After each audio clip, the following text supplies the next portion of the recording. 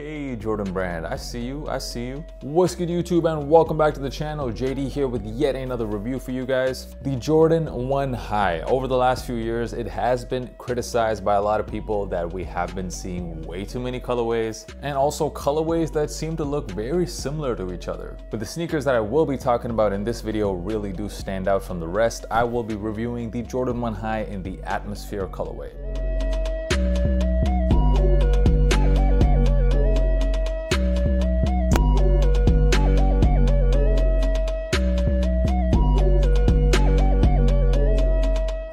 So what's good, guys, and welcome back. I hope you guys are killing it so far in 2022. If you're new here, my name is Josh. You can call me JD. If you love sneaker content and you like chill vibes to go along with it, make sure you hit that red subscribe button. It really does help me out, and while you're at it, make sure you follow me on TikTok as well as Instagram, dropping quite a bit of content on there as well. So in this video, I will be breaking down these Jordan 1s right here. I'll talk about what makes this colorway rather special. I'll talk about the quality of the materials. We'll cover sizing. Of course, we will talk about what these are going for right now on the resale market, and as always, I will be giving you guys that on-feet look, so make sure you stick around until the end of this video. So the Jordan 1 High Atmosphere, or they're even calling this the Bubblegum colorway. These sneakers were a woman's exclusive released worldwide on January the 29th, and from what I've seen, they weren't that limited. Most people that I know that went for the shoe managed to cop a pair. Of course, this sneaker, like most Jordan 1s nowadays, immediately sold out, but what makes this sneaker so popular and coveted is the use of a color that we don't normally see on Jordan 1s, and that of course is pink.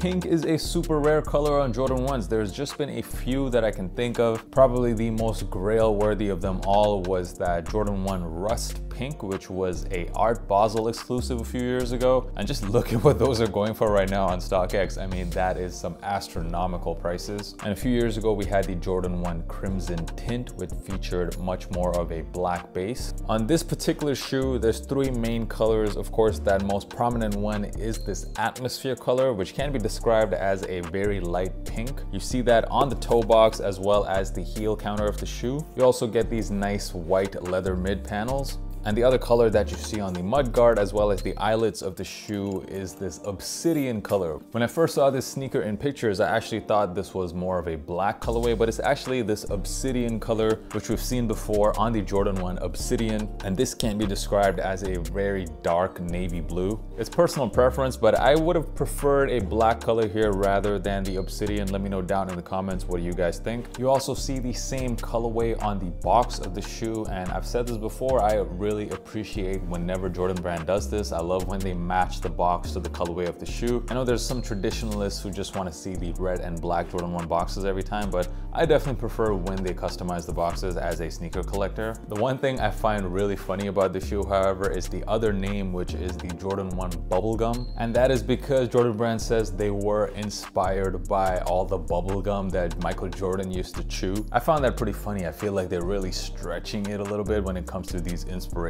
I guess it's been like almost 40 years of producing the same shoe, so they're running a little bit thin on storylines. I wouldn't be surprised if 5 years from now they drop a colorway and they're like, oh yeah, this was inspired by the underwear that MJ wore when he did his Hall of Fame speech. Like, we don't need a storyline every time, man. Just say, hey, it's a pink Jordan 1 inspired by bubblegum. Man, get the I will say though, I like that little detail on the outsole. You see the little bubblegum motif there, which makes it look like you stepped on some bubblegum. Yeah, that's a pretty cool little detail. Let's get into the materials. The entire upper of the sneaker is done in leather, but the pink sections of the shoe feature like a very glossy finish. It's not patent leather, it's normal leather, which I think has a layer of some kind of plastic on it to give it that glossy look. The rest of the shoe, however, especially these white sections, are done out of this very nice soft tumble leather, and the leather on the obsidian sections is pretty good as well. These women's exclusive Jordan 1s I feel have been getting all the good leather. Even those court purples that released last year have featured some of the best leather on the Jordan 1 last year.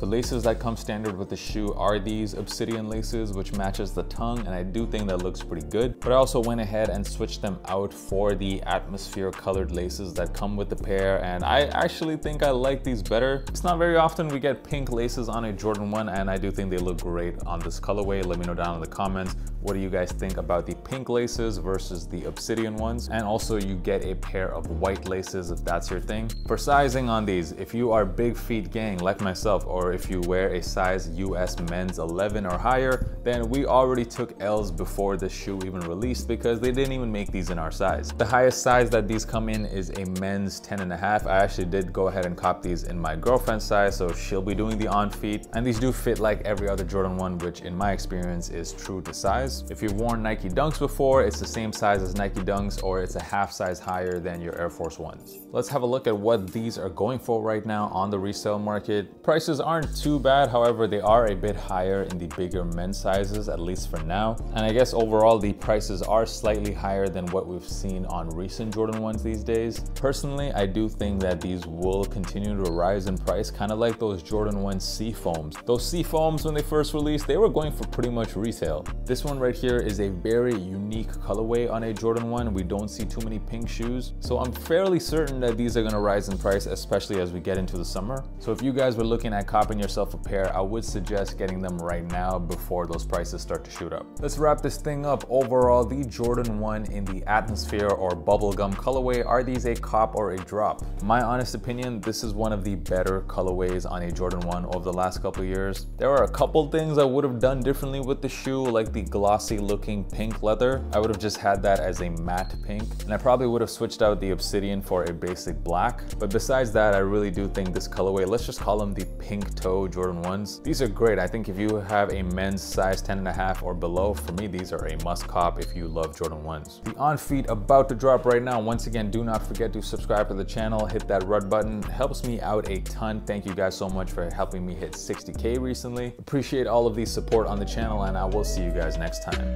Peace.